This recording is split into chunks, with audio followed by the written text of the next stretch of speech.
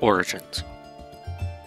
The Gallowglass, whose name originates from the Irish Gallowglass, meaning foreign warriors, were a class of elite mercenary warriors who were primarily members of Norse-Gaelic clans from primarily western Scotland and mostly from the Hebrides and Argyll between the mid-13th century and the late 16th century.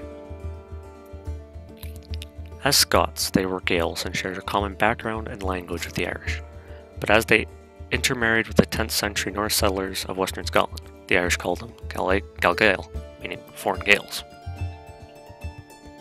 Large numbers of Gallowglass settled in Ireland after being disposed and dispossessed of their lands in Scotland for choosing the wrong sides in the Wars of Scottish independence.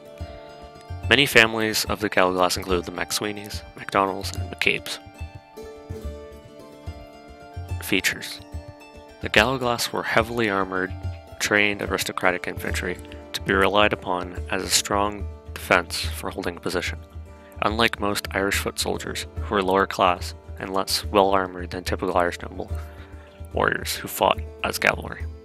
Most Irish infantry were much more like light infantry. In a time, there came to be many native Irish filling Gallowglass ranks, as many Scots mixed in with the Irish population. As well, the term came to mean a type of warrior rather than an ethnic designation.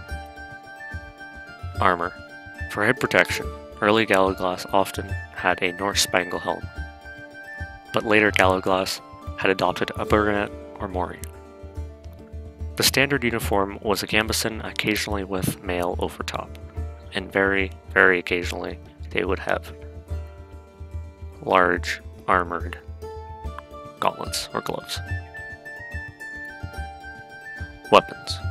Their weapon of choice was a battle axe deriving from the early Norse heritage. Often they would also carry a short sword or a large dagger on their person. As well, they would carry a similar sword to the Highland claymores, most likely deriving from their Scottish heritage, and those Highland claymores. Each was accompanied by a local man to see to his weapons and armor, and a boy to carry his provisions.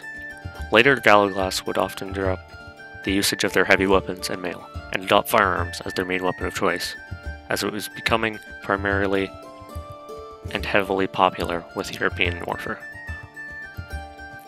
Usage. The importation of Gallowglass into Ireland was a major factor in containing the Anglo-Norman invasion of the 12th century, as their ranks stiffened the resistance of the Irish lordships. Throughout the Middle Ages in Ireland, Gallowglass troops were maintained by Gaelic Irish and Hiberno-Norman lords alike. Even the English Lord Deputy of Ireland usually kept a convoy of them in his service.